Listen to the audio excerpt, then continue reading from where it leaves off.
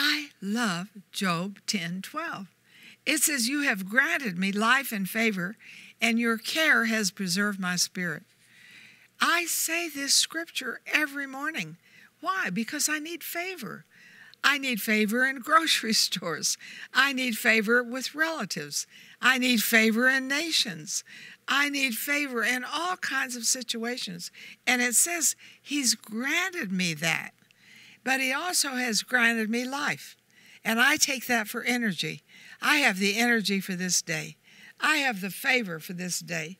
And something else, my spirit. Do you ever get out of sync in your spirit? You just wake up mad at somebody. Oh, if I just didn't have this person in my life, or what they said just cut me down yesterday. And so we have to be careful that we preserve our spirit.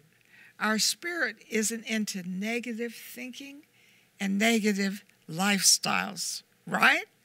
So I'll share a story with you. My husband and I started a church in Denver. This church began to grow. We had a wonderful evangelist from Wales.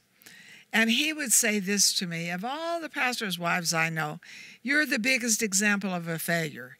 He said, you don't lead the worship, you don't play the organ or the piano, and all you do is those silly little home Bible studies.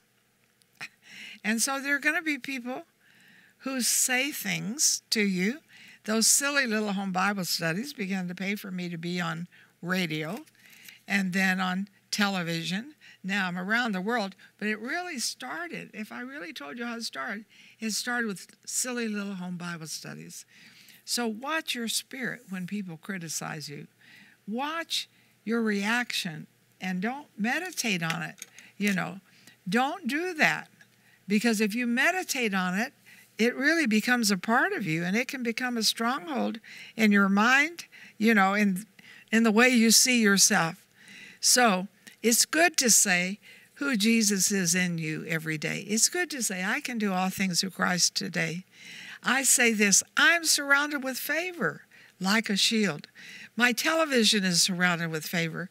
My meetings are surrounded with favor. I claim favor when it doesn't look like I have an ounce of it. I want you to be surrounded with favor. I want your spirit in God to be strong. Why do I want that? Because that's His will. That's His will for you.